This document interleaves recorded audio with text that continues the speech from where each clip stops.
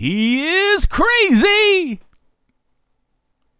He is old. But is he a coot? It's time for the Crazy Old Coot.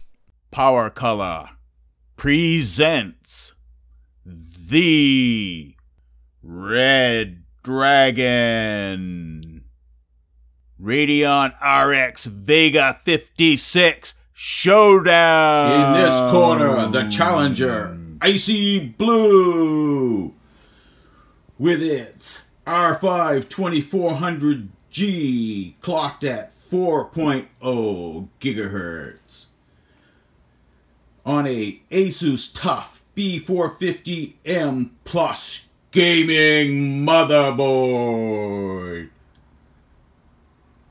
sporting DDR4 2933, powered by Cooler Master 500 watt bronze 80 plus power supply.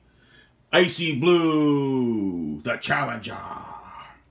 In this corner, the reigning champ, the beast, with its R5 2600X clock between 4 to 4.2 gigahertz on a Gigabyte X470 Aorus Gaming 7 motherboard with DDR4 3400 memory, powered by an EVGA 650 watt gold 80 plus power supply. The champ, the beast. The referee has come out. He's inspecting both fighters, making sure there are no hidden objects. Okay, fighters, we want a good, clean fight. No hitting below the belt, or headbutting, or overclocking the GPU.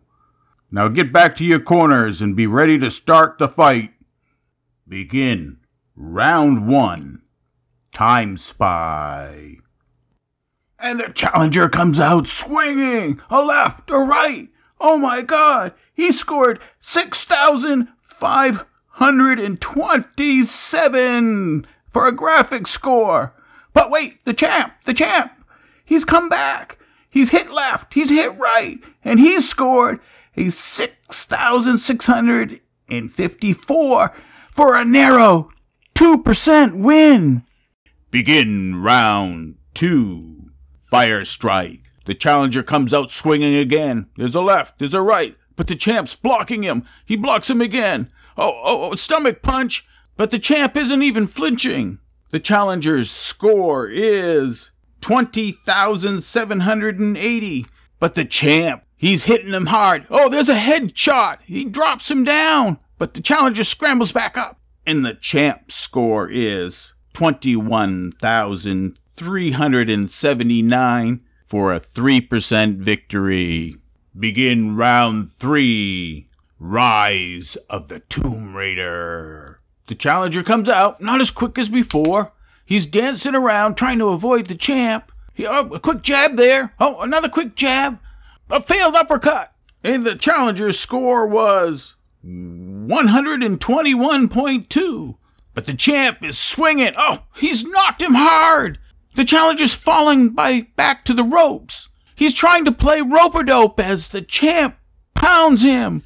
The champ's score, 129.1 for a 6.5% win. Begin round 4. World of Tanks Encore. The challenger, he's staggering out, but he knows he's got to get a knockout. And he's flailing at the champ, but the champ is just blocking him. And the challenger's score is 21,844. But the champ, he's counterpunching. Oh no! A blow to the head! The challenger is down! The champ's score is 23,019 for a 5.3% victory! Long live the champ! Okay, enough fooling around. I mean, we all knew that there's no way the Beast was going to lose to Icy Blue.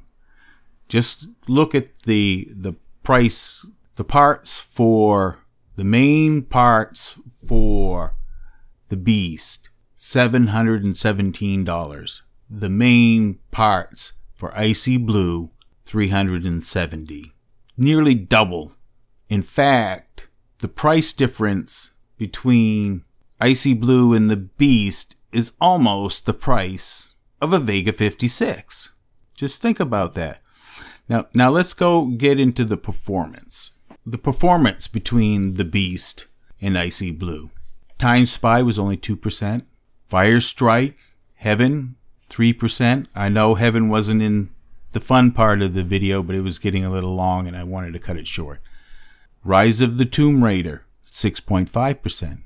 World of Tanks Encore, 5.3%. It is amazing.